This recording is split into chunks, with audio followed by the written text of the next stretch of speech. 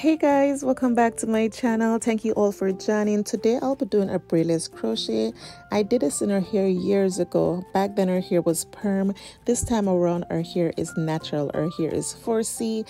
It's freshly washed and blow dry to get it straight for it to be more manageable for me. The things that I'll be using today is oil, hair gel, rubber band, hair pins, brush and comb, crochet needle, and these 5-pack of Jamaica synthetic 1B 8-inch hair. Everything will be down in my description box. Because this is a protective style and I won't be seeing her until the next 2 weeks, I have to make sure her hair is oiled properly from root to ends. So I went ahead and did 3 sections. I put the gel only in the front bottom, and as what I say in previous video, she's very tender at it, so I try not to pull her hair too tight, especially when I'm using the rubber band. So I'm gonna pin the plait flat as possible with some hairpins. I did 2 in the back because I did not want a big buff, so I sectioned it in 2. So I'm not gonna start the crochet from the bottom. I'm gonna start it right here. This hair is very lightweight, no pressure on her natural hair. And if you have a bigger bun in the back, just keep on watching and you'll see how I do hers.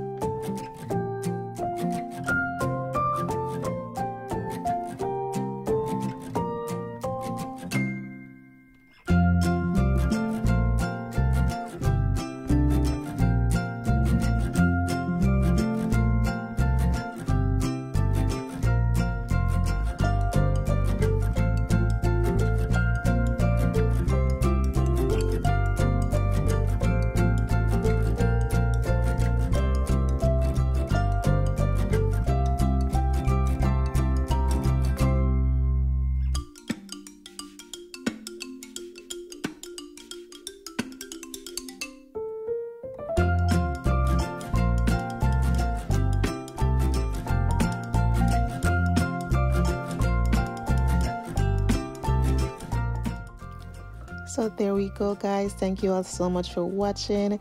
If you're new to my channel and you're not yet subscribed, I'm asking you please subscribe, turn your notification bell on.